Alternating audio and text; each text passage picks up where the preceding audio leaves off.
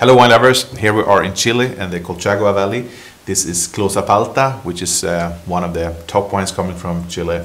The interesting part with this one is that it's dominated by the Carmener variety, which has become the emblematic variety of Chile, which is blended with Cabernet Sauvignon Merlot.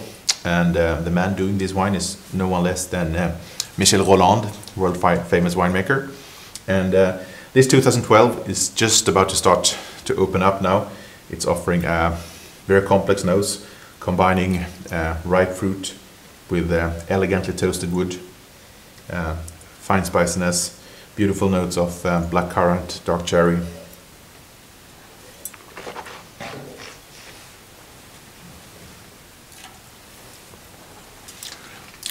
And it's really a powerful wine.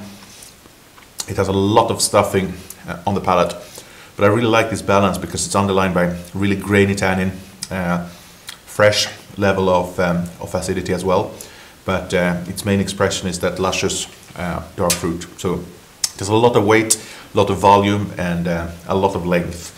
It tastes really well today, but this is obviously a wine to put down in your cellar for 10 to 15 years if you have the patience to do so. With this amount of flavor intensity, I would opt for something very simple in terms of food.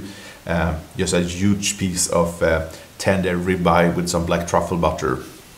Voila.